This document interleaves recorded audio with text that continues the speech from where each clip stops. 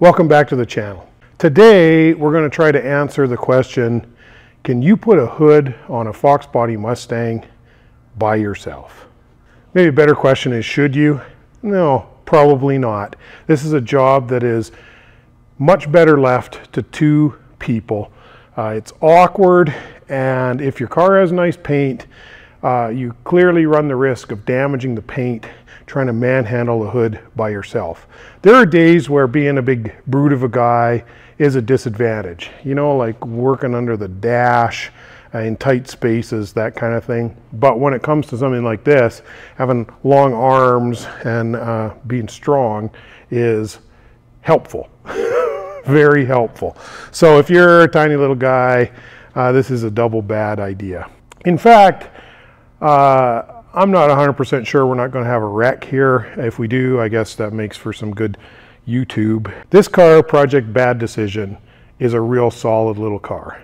But it's not what anyone would call a nice car. The paint is not beautiful, anything like that. So if we have a disaster here with the hood, the stakes are lower than if you have a really nice car. I mean, I really advise against doing this with a nice car. The fact of the matter is, sometimes it's just you. You're working alone, you don't have any help, you can't call in any help in a reasonable amount of time, and you got to get the hood back on the car. So we're going to go through the steps here that I would use to try and get a hood back on one of these cars alone, and we'll see if it works out. First things first, and I think it's imperative, use a moving blanket like this over the cowl area and drape it down into this hood area so that you have some place for that hood to rest that isn't paint on paint. Secondly, lay out all your tools. If you use ratcheting tools, which you should, make sure that they're set to turn in the right direction so that there's less hassle when you go to actually do this. Lay out your bolts, have everything checked out, and a mandatory component of this step is to have a prop rod. If you don't have a prop rod, this is probably a really terrible idea. So make sure you got a prop rod because that's the thing that's going to allow you, hopefully, to stabilize the hood enough so that you can handle it by yourself. I've got the hood kind of staged up off camera here. I'm going to go ahead and grab it and we'll bring it in here. I'm going to work as quickly as I can. I'm just going to let the cameras roll and we'll see if I get a disaster. Wish me luck. When you bring it back, try and hold it something like this. Then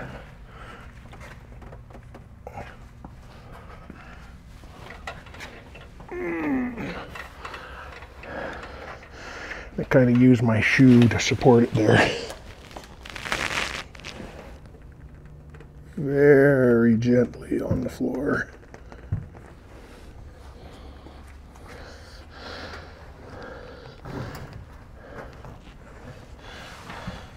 And I'm going to try and slide it in flat, roughly in place. Okay.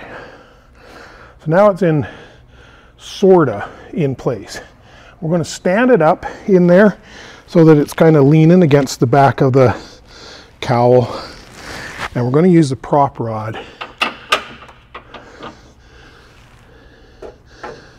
to try and hold up that end. Then, while continually steadying it here, I'm going to slide over. I'm going to grab a bolt. I think maybe put that bolt there. I'm going to try to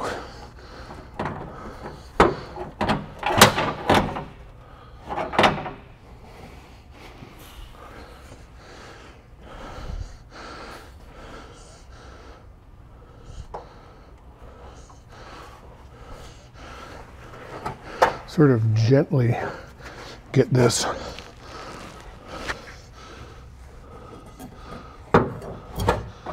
up in there where I might be able to get a bolt on it.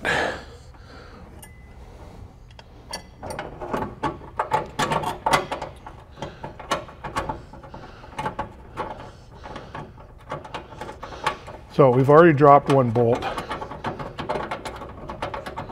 Nice work, Matthew.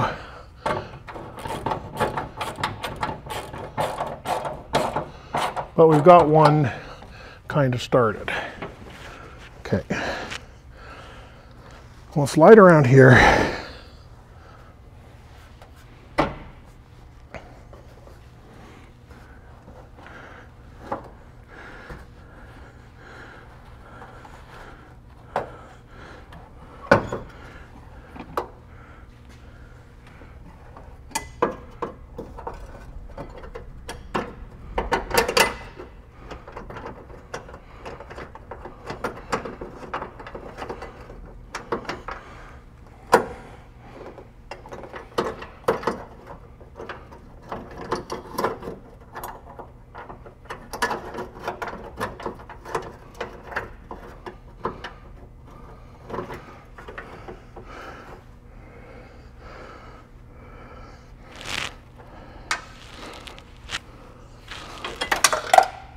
Nice going.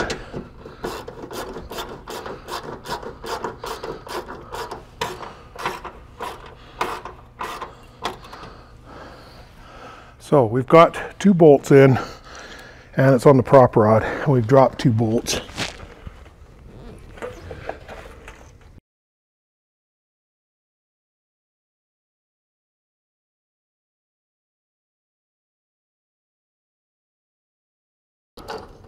Now, you can see some paint marks, witness marks, where these were before.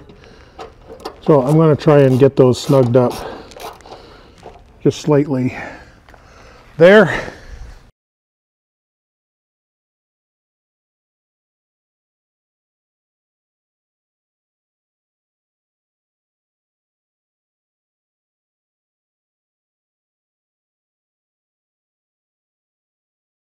Well, that is basically installed. Our next step, don't forget about this step, is fitment. What we want to do is make sure that our latch is lined up, that our safety catch is lined up, and that all of those work, and we'll check our gaps. This car has a hood latch bracket disconnected inside, so before I go too much further, I'm just going to check whether I think that's going to work, and then we'll go ahead and fit the hood. That's the primary latch in the latch position. I'm going to go pull it and make sure that it'll unlatch. Otherwise, we don't want to do the fitment just yet. Okay, that looks good. So we'll get our tools off of the blanket, and we'll get the blanket out of there. I'm going to kind of leave the blanket on the cowl, but I'm going to get it out of the hinge part of the hood. Now, if the reason you had the hood off was because you changed an engine, intake manifold, that you might have a height clearance problem, you got to be very careful at this stage. Use plasticine on your highest point. Sometimes that's the leading edge of the manifold or up here, and gently close the hood and check for clearance before you get too crazy. But this is a stalker, so we're pretty sure the hood will close on this. I'm going to take our latch out of the way. Still, you might have it way out, so bring it down gently. Just on the first latch, and I think we can see just visually that it is skewed this way. I do have a body gap check tool somewhere. It seems like it has wandered off. I don't know where it has got to here this morning. All that is a plastic tool with a taper on it, which you can use to run down the gaps on both sides to check that they're the same. This doesn't have to be perfect, and it needs to get done. So I'm just going to go ahead and visually align this hood. Now, like I said, it's clearly twisted this way. And I think our gap at the back here isn't all that bad. A little bit, but it's not all that bad. Mainly, we need to get the hood twisted back around this way. So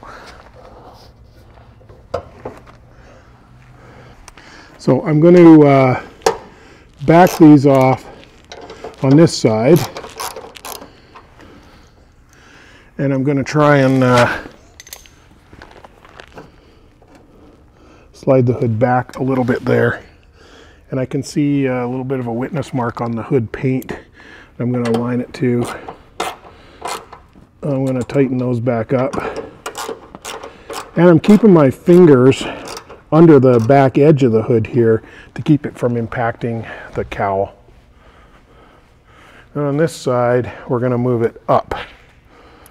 So you just make little adjustments and then you try it again. Let's bring this down and we'll see. Now, I can see that I have basically no gap on this side, and I have a significant gap on this side. And it looks relatively straight. So we're going to try and, if we can, we're going to try and slide the whole hood this way a little bit.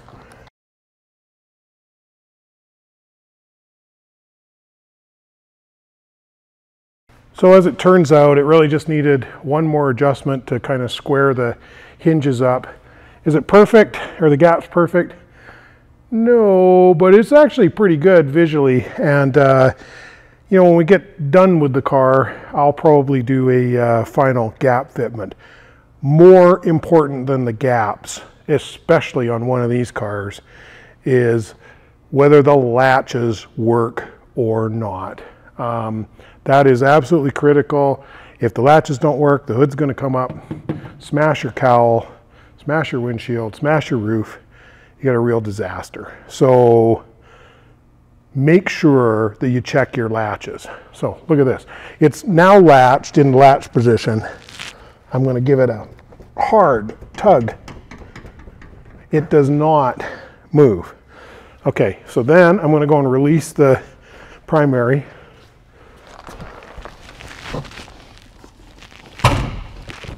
And you can see it pop up. Let's check the secondary. Don't be afraid here. That has got to hold. And that, if your primary fails, that's all that's going to keep you from total disaster. So that looks pretty good. I'm going to close it again.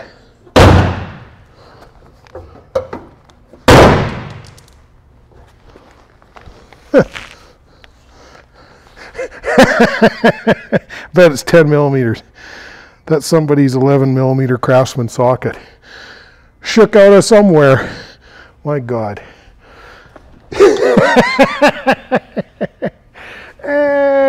That's funny. I've been all through this car. I never saw that. Maybe it was in the hood. Okay, that looks like a good latch. I bet that was in the hood. Crazy. Obviously, it's possible to put a hood on by yourself. Like I said, it's not really a recommended procedure. In a pinch, you can do it, and this is the way. Let me know if you've tackled this job yourself, or maybe you know a better way to do this all alone. Thanks for watching. See you next time.